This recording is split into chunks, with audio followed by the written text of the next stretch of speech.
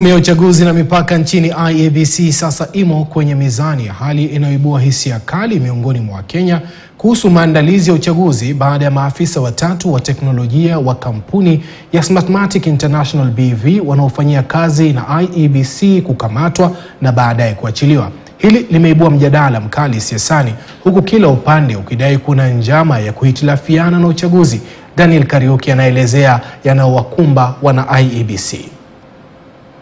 Saa chache zilizopita, tume ya uchaguzi na mipaka IEBC imekuwa na kibarua cha kushawishi Wakenya kuwa hali shwari na kuwa hapana jambo la kuwatia hofu baada ya tukio la Alhamisi katika uwanja wa ndege wa JKIA. Wafanyikazi watatu wa kampuni ya Smartmatic ambayo ilipewa zabuni ya teknolojia itakayotumika kupeperusha matokeo wakikamatwa katika uwanja wa ndege wa JKIA.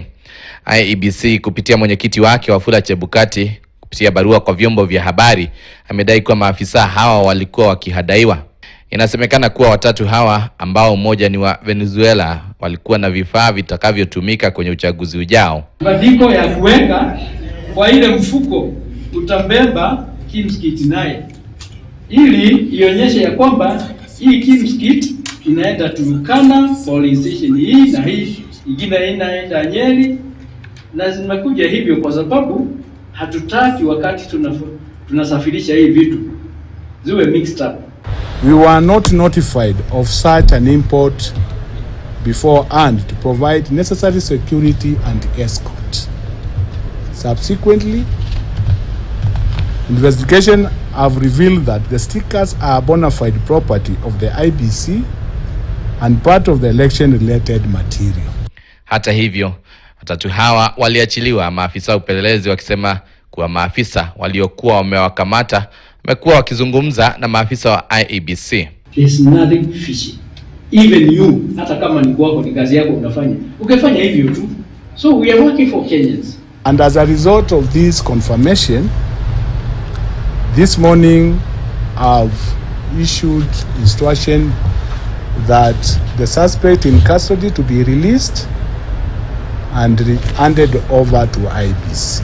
Hata hivyo, huenda kuachiliwa kwao kuashiria kuwa hali shwari, ila hilo limeibua hisia kali miongoni mwa Wakenya na wanasiasa. Kikosi cha Kenya Kwanza wanadai kuwa Azimio kupitia serikali wanaohadaa maafisa wanaotumika kwa maandalizi ya uchaguzi. Their unlawful detention raises fundamental questions about the outgoing government's commitment to midwife a free, fair and democratic election. There's a scheme to disrupt elections. There's a scheme to manipulate elections. There's a scheme to harass and intimidate not only Kenyan electoral officials and staff, but even foreigners who have been contracted.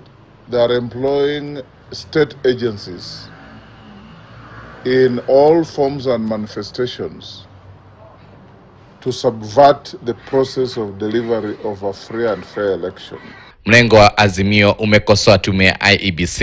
I have confidence in Chebukati. I know him.